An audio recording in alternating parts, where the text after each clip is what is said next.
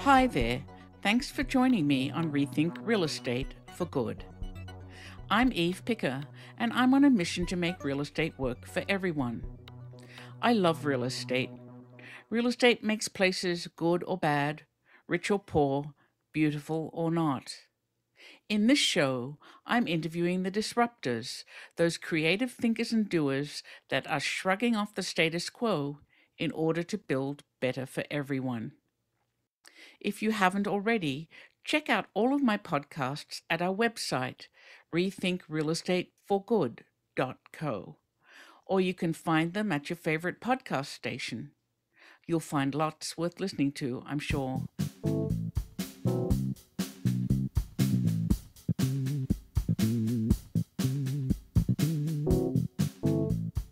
Stephanie Blake is an historian at heart. That's what she studied at Yale, much to her parents' dismay. They didn't understand how she could leverage history into a career, but she has, in a big way. Stephanie leads a company that revels in enormously gorgeous and gritty vacant buildings, the sort of buildings that most people can't reimagine to have any useful life today. 19th century post offices, millions of square feet of vacant commercial space, and empty industrial buildings that all have a story to tell. Skylight Studios finds good use for those spaces, turning them into a branding campaign for their next act. What began as a small business creating temporary pop-ups in unused spaces has become a very big one, with a non-traditional portfolio of venues where temporary can mean a decade. For Stephanie, there is always a story that will pave the way from old to new. You'll want to hear more.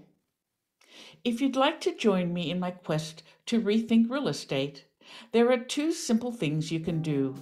Share this podcast and go to rethinkrealestateforgood.co, where you can subscribe to be the first to hear about my podcasts, blog posts, and other goodies.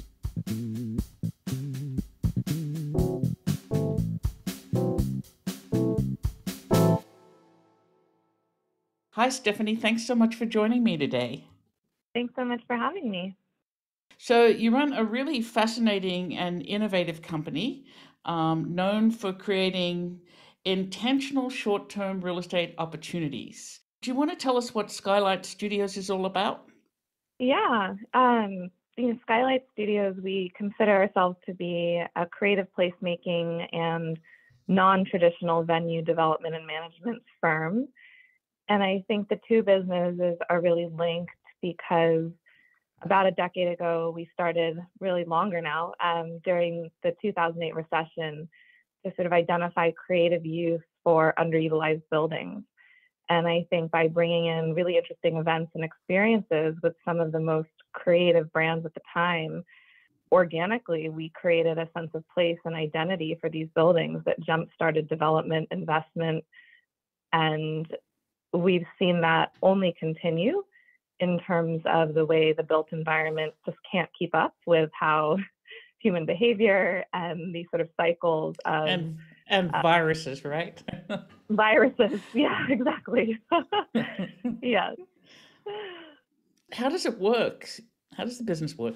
We were founded in New York City specifically because in sort of an urban environment, and back in 2008, there were so many incredible buildings that were sort of either historic or purpose built that didn't have a use in sort of at that time. And so we really focused on adaptive reuse and looking at buildings and seeing why are they vacant? How are they so underutilized? And how do we partner with the owners of those buildings to both generate revenue, but also create activity that enhances the community and provides a canvas for potential future tenants. So I think that's really mainly, it's a function of partnerships with the owners of buildings, often historic and underutilized buildings, and Skylight having a vision around, what makes the bones of a creative canvas. And then, throughout the years, we've seen, starting back in 2008 with fashion being sort of at its height in New York, seeing some of the creatives like a Ralph Lauren or, a Chanel or any of these guys who were setting the tone for interesting experiences, who also appreciated history and architecture and something that others might see as just a dilapidated warehouse, and celebrating that and putting investment against these ephemeral experiences. And from that, they would set the tone, and media and tech would follow. And they would want to also create experiences. So from that, we feel like we've created this sort of luxury shared economy where for a building that is interesting and an interesting canvas, you can achieve market rent or greater by putting together the best of industries in an environment that isn't set up for, necessarily even having all the power in the restrooms and the things you would imagine you need in a traditional venue.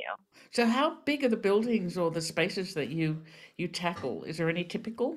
Yeah, I think for us, we do look at larger spaces, but I think it's not a typical venue because we'll do it in parks. The High Line was an amazing project for us, working on still today with Four Freedoms Park, the Louis Kahn design park on Roosevelt Island. It's really about, we often talk about the third place. So yes, it usually is, 10,000 square feet or greater, just because the types of events and the creativity and the experience of a space for us, be it for filming, content, or events, does require a bit of scale. We are looking for high ceiling heights, which is the interesting part about when we say adaptive reuse. These purpose-built buildings, whether it's power plants or warehouses or post offices or printing presses, they're meant for production, and the ceiling height and the materials used allow for both a sense of strength and a soulfulness, but also just purely from production. If you're doing something in a temporary way, you want to create an incredible experience, and it helps to have scale to do that. Let me back up a bit. So these are short-term events, and do you pick spaces and find partners to activate them with, or do you find spaces and talk to the landlords about the potential, or do people with vacant buildings come to you, or all of the above? Yeah, it's all of the above. For us, while our events are short term, our engagement is not short term, even if it might be an interim use. Often it might be 5 years, 7 years. It's a lot of these projects that are stalled and looking to be jump started through creative activation and revenue and to gain interest. So Moynihan Station is a great example of that. Thinking about the middle of New York City in Midtown, the post office that was the sister building to the original Penn Station was vacant for 30 years and counting, a significant portion, probably 10% of it was still an active post office. There were leaks in the ceiling, there were cobwebs and pigeons, all over this building, and it's 2 million square feet that's just vacant. Wow. And you needed $10 million to even begin to make it into something that a standard tenant would take on. The carrying costs were significant. And we walked in and we lit up, and it was the skylights and the nature of this sort of black resin floor where 80% of the mail would come across from Europe, and it was black so that you could see the mail that would fall on the floor. And you had these catwalks before there were security systems where people would sit up in these catwalks in this 60-foot ceiling and look and watch people sorting the mail to make sure that no one was stealing anything and it was being done the way that was expected. And to have that and recognize the creatives we work with. We moved New York Fashion Week from Lincoln Center there because, the designers that want to create these experiences that feel otherworldly, they really appreciate the history and also the nature of what that building was. Buildings aren't built that way anymore. And so for us, we came in, we created, a short-term event venue, but it was over the course of 5 years and counting. And to this day, they credit, Skylight moving New York Fashion Week, bringing through the Anna Wintours, doing things with, Hermes and the Whitney Museum and, Edible Schoolyard and all of these things to sort of bring an audience and exposure. And also, we generated over $17 million And so for Vornado and Related to then come in and see the investment and for them to restore the skylights in a way that originally they thought they were going to just rebuild, it was just a very interesting arc to then also, as Vornado's doing this $3 billion redevelopment, Skylight has come back in. Vornado tapped us to think about how can we continue now that they actually have redeveloped and are launching. We have 2 venues that will be operating, and we're also the partner to think about interesting programming to help keep that redevelopment vibrant. And the future of work and sort of what that can be to Midtown requires more than just the materials and an incredible architect to design spaces. You need that heartbeat of what actually keeps these spaces active and interesting and engaging. It sounds like your role has unexpectedly become historic renovation advocate as well. Yeah, I like that term. We often consider what we do to be urban archaeology, because I think we're sort of seeing these buildings, understanding how they were built, how incredible the bones are, and the stories of why and how they were built, and what they meant to the city, and bringing them back, into today's context. And it's very fascinating. Yeah, I think we have a deep appreciation for history. It sounds like it. So just run through for me, what type of vacant spaces do you tackle? Like, how big is the range? Yeah, it ranges from, 10,000 square feet to millions of square feet. I think at this point, we have a 32-acre district that we work with in downtown LA. Obviously, the post office, Moynihan, was 2 million square feet and counting. Thinking about some of the parks that we're brought into, I think that, we're working with Ford on the sort of revitalization of Michigan Central in Detroit. I think that a lot of these projects, I think what I was starting to say earlier around the third place, especially coming out of COVID, we're very aware of the first place being your home, the second place being where you go to work. And these third places are not defined for us as a culture or as a society. And I think they can be parks, they could be libraries, maybe once upon a time they were the mall. And I think it fuses sort of entertainment with community and art and culture and music and the different things that bring us together. And I think more than ever, a lot of developers, landlords, cities are focused on how do you make sense of this third place? What does that mean for vacant retail, for the future of malls, for even the way people are questioning office and how and why and when we come together? And so I think a lot of what Skylight looks at, and the reason I think our spaces have gotten bigger and even more interesting, is because it is what is the third place when you have a district? How do you think about the negative space, the walkways, the common areas, the outdoor environment that might be the quad between your retail? Or so I think we like to think of what we do as not just being confined to a specific building or 10,000 square feet, but truly how do we think about the sort of master operations of a district or a neighborhood, and how do we connect the public space to the private space, to the retailers, to the F&B in a way that can be fused through intentional programming and experiences. So you really are urban design strategists. That's really what it sounds like.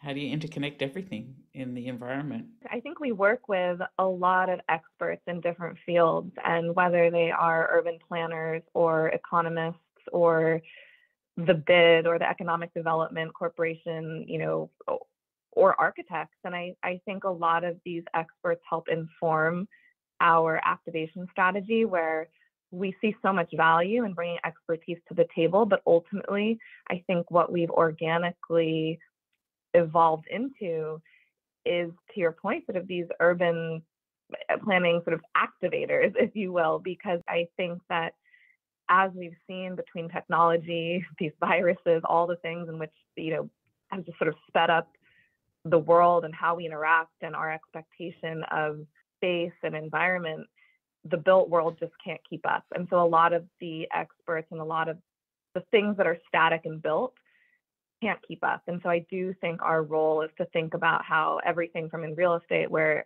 everything has been about these traditional asset classes and these types of uses. And then when you think about, on the flip side, the idea of urban planning, and, it's meant to be built in a sustainable way and last for decades. but our behavior is changing quickly. So I think it's Skylight's role to interpret and take in that information and allow for a program that helps adapt and change. And that really is events and experiences in a way that, maybe even 5 years or 10 years ago, events were seen as a very superficial thing. But now I think it's truly a fundamental part of our society and the development of the built environment. So the big question I have is does the ultimate post-event goal differ for your clients or you? I mean, do you have different end goals in mind? I think we do, but I think ultimately there is this concept of all ships rise with the rising tide, and the idea of even, there is a disconnect between a landlord's goals and the retailer or the tenant who's filling their space. But if you're choosing to be in a space because of the neighborhood, because of the architecture, because of the design, because of the demographic that's there, it works.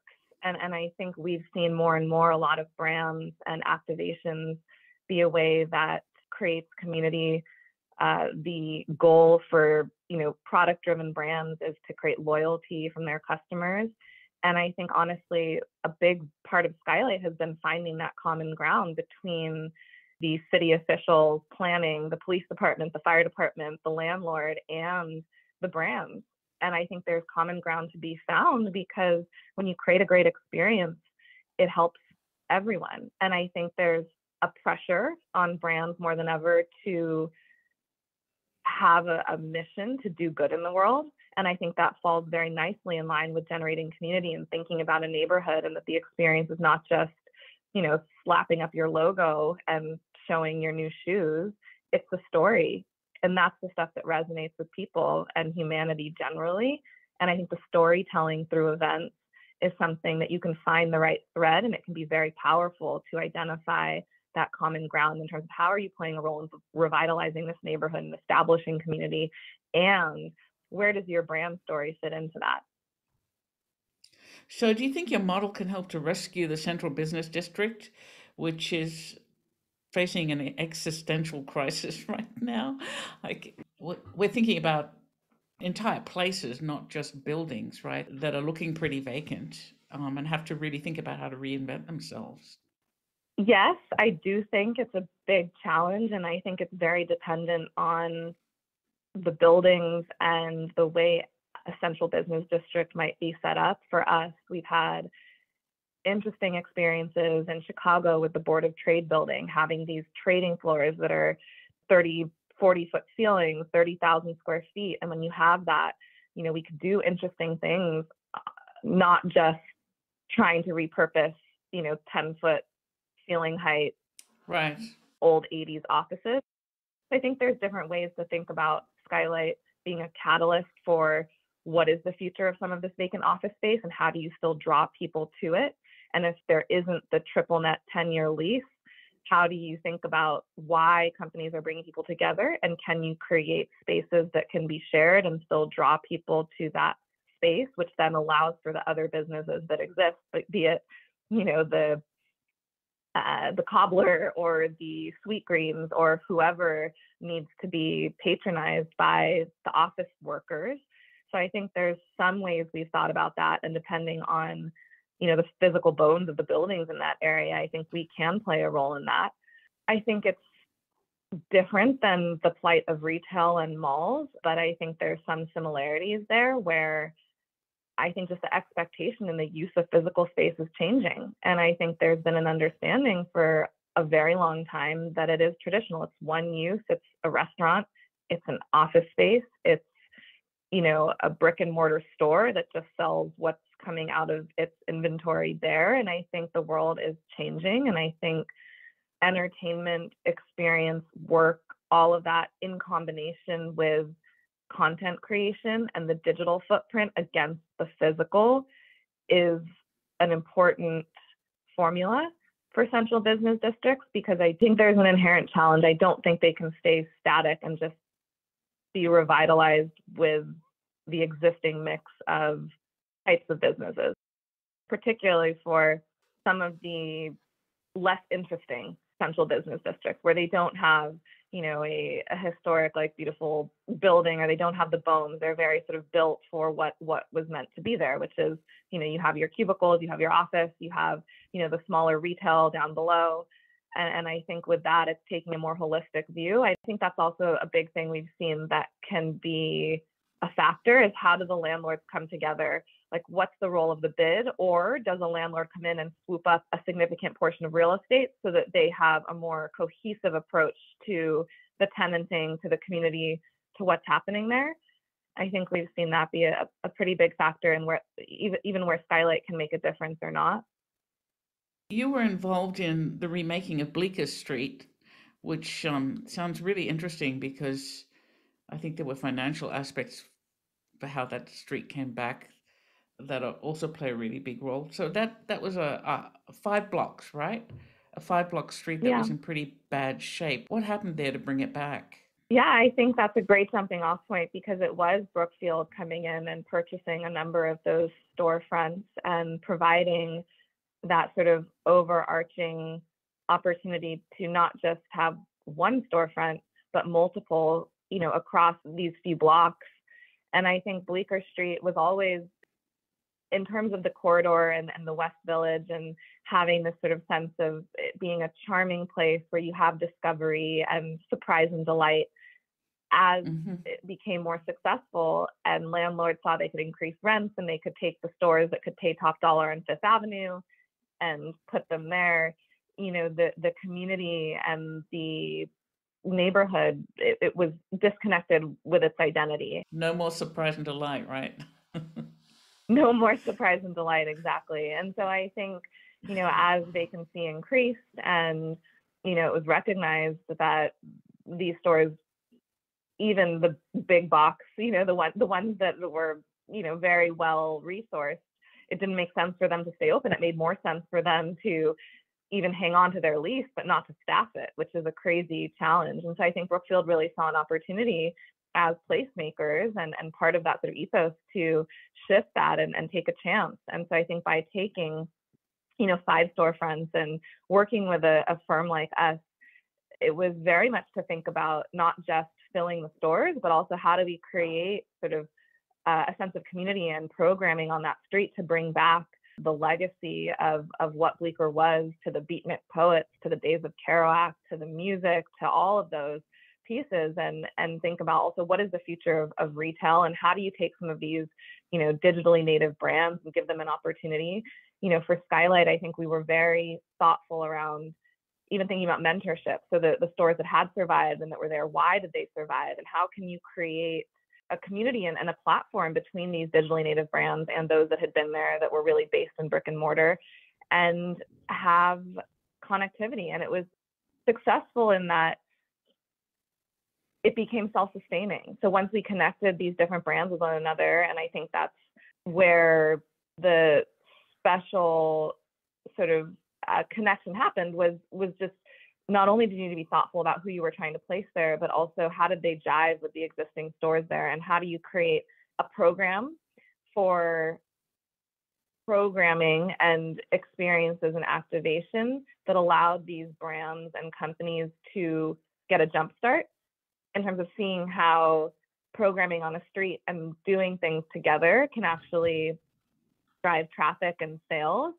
And then once we set that program, they got it, and they were able to continue that level of programming to today. And I think that's been a huge success for them.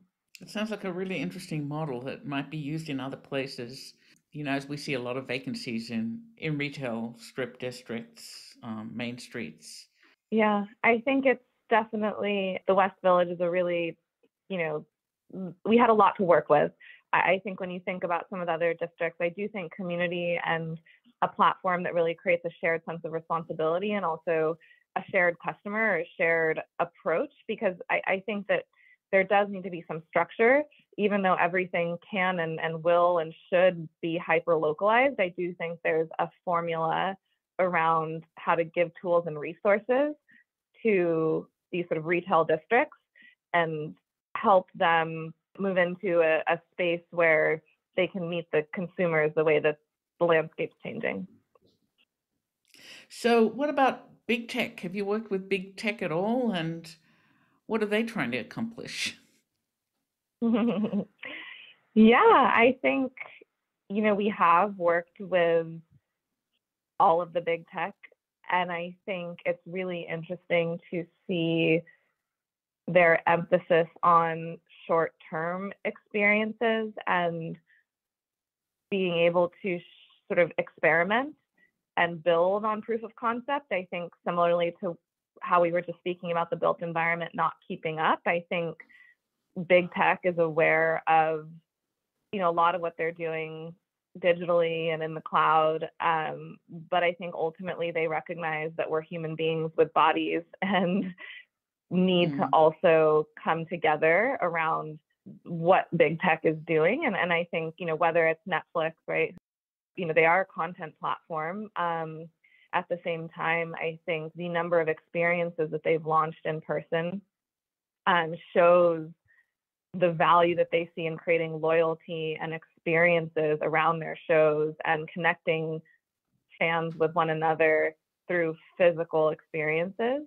I think similarly in the work we've done with Meta and with Google and Amazon, events foster these moments that are memorable, that I think as humans, nothing can be replaced with what you experience online, with what you might experience in person. And so I think creating a level of engagement and identity, I think big tech is really aware of the importance of events and experiences and the in-person value against the platforms that they've created in the digital space.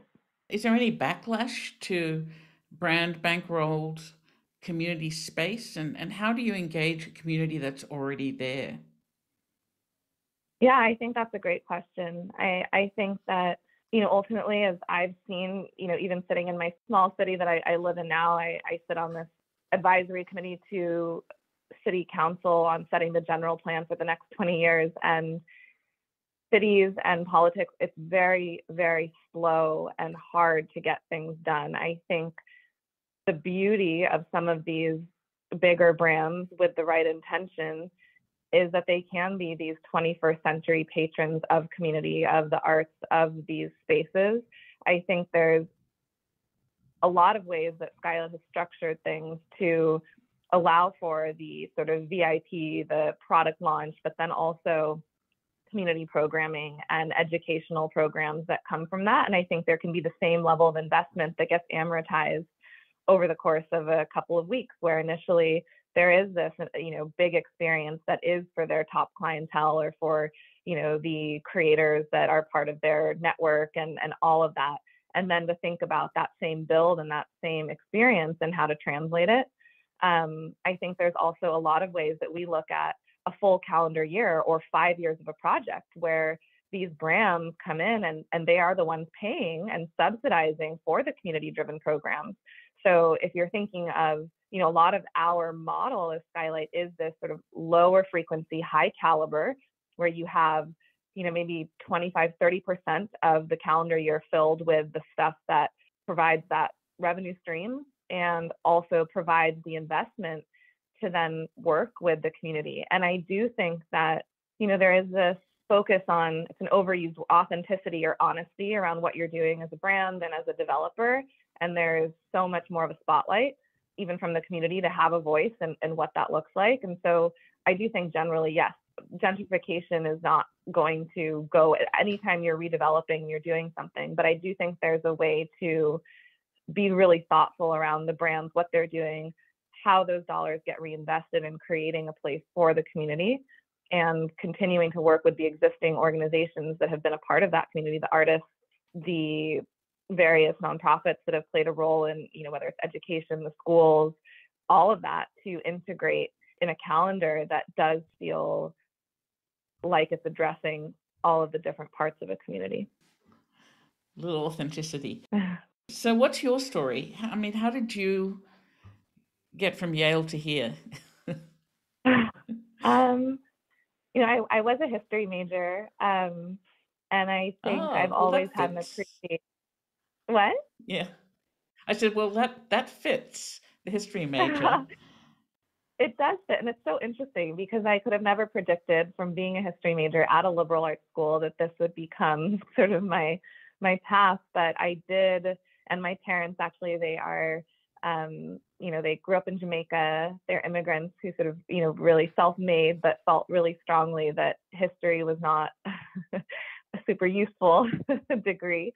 And when I was graduating and I was offered a job at Google, that was a great opportunity, even though I didn't understand. I mean, Google explained that they don't hire people that necessarily have a tech background or know what to do in this, in sort of their framework, but they just want smart people who can think. But I think my parents were very surprised and excited that that was a transition from history major. And I think being at Google, it was an incredible environment to learn a lot, and to understand the tools that are being used in the sort of digital space, and sort of the software and the for me, it felt so intangible. But to understand how this platform was created around something that I couldn't touch, see, feel, or really understand. Mm-hmm. And I think I struggled with that, even though I was really grateful and excited to be part of something at a time, this was 2005, where it was changing rapidly, and it did feel like it was truly this pioneering thing that was changing the world, and being around other people who were so smart and innovative. But I think I always knew that being in a physical space, design, how the built environment really affects your mood, it affects how you connect with people. It's just, end of the day, I feel so much that we're physical beings, and the built environment is a really important piece of how we see the world and how we connect with one another. And so it was just an interesting opportunity that a good friend of mine who's at Google said, hey, I met this woman who's doing this interesting thing in this warehouse, and we were going to do something there for YouTube. So at the time, YouTube had just become a part of Google, and I met with them, and one thing led to another, and I helped, think about how space and the creative nature of a lot of these companies building things in the cloud, and how that revenue stream can really help with the revitalization. And I think that, at the time, it really wasn't more than thinking about vacant space and creative experiences and having a revenue stream that could, help float these spaces in the interim, pay for, offset the cost of just the carrying costs. And I think it really evolved into understanding the power of these types of experiences, the way that these big companies thought differently about short and long-term investment in space, and the value of that against saturation of the digital space. It's interesting. And I think today it's interesting to see then the way that I can see real estate almost as, in my head, it's very bizarre, but I do see it almost as like the search function of, you have your ads on Google, and, they enable the search platform. I think there's a lot of controversy of how much can you tell between ads and the actual search results these days. But I do think there's a lot of value in thinking about, to your question earlier, how these big companies and brands can affect the quality of the built environment and how they can help fund that shift. And I don't think that the traditional model of just the landlord-tenant relationship across all of these spaces, where they are purpose-built for one tenant and one use, is the future. And so I think it's been interesting to apply some of the ways that I think being at Google in those sort of early days of my career, and seeing how they were thinking so differently about this sort of space in the cloud, could be applied to the built environment. So I'd love to know what services you don't provide yet that you're thinking about, or, how you'd like to grow this company, because it seems like you must be getting bigger pretty quickly. What are you thinking about? Where else can this go? Yeah, I think the primary use of our portfolio these days is twofold. It's really offering location-based, interesting environments for film and content. And that's often sort of the easiest way to go into, we have this 800-acre active steel manufacturing plant off of Lake Ontario, or the power plant sitting on the Pacific Ocean in Redondo Beach. And that's something that I feel, with the amount of dollars and the craze around the white hot market that is studio, there's still a significant amount of content and film that's done outside of the studio. And so I think identifying these really amazing assets for as film and content locations is something that I think could grow very quickly for us, especially because you can repurpose the workforce. The workforce that was part of this steel manufacturing plant can be, the workforce to make this a content environment. And so I think that's been really interesting, and I think offers up a lot of different environments across the world for Skylight to go into.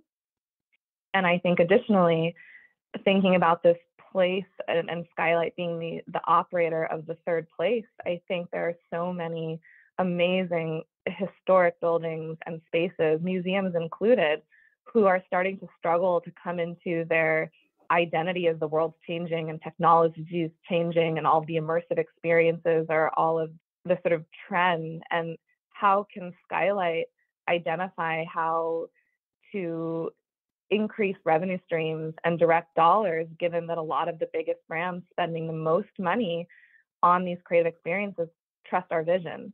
And so in my ideal world, we would look to identify existing businesses even that we can help amplify and add to, not just these sort of underutilized buildings. And I think that's a huge opportunity for expansion for us, is to take some of the trends where we see, whether it's Netflix or Google or these companies creating experiences, how could we layer them into existing business models and existing uses like museums, in a way that museums have been so thoughtful and evolving also and doing very creative exhibitions and installations. But I think we could help bring the dollars and connect the dots in a way that hasn't been done yet.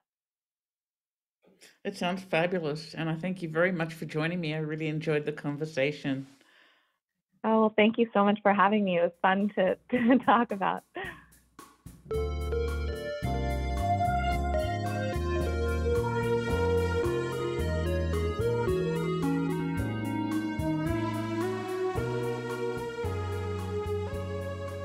Buildings as branding, buildings to tell stories, buildings to make places.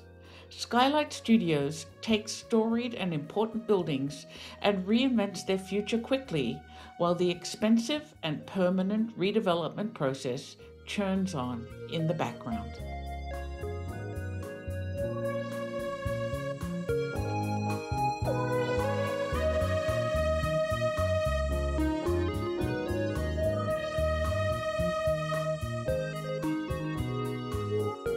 You can find out more about this episode or others you might have missed on the show notes page at our website, rethinkrealestateforgood.co. There's lots to listen to there. A special thanks to David Allardyce for his excellent editing of this podcast and original music. And thanks to you for spending your time with me today. We'll talk again soon, but for now, this is Eve Picker signing off to go make some change.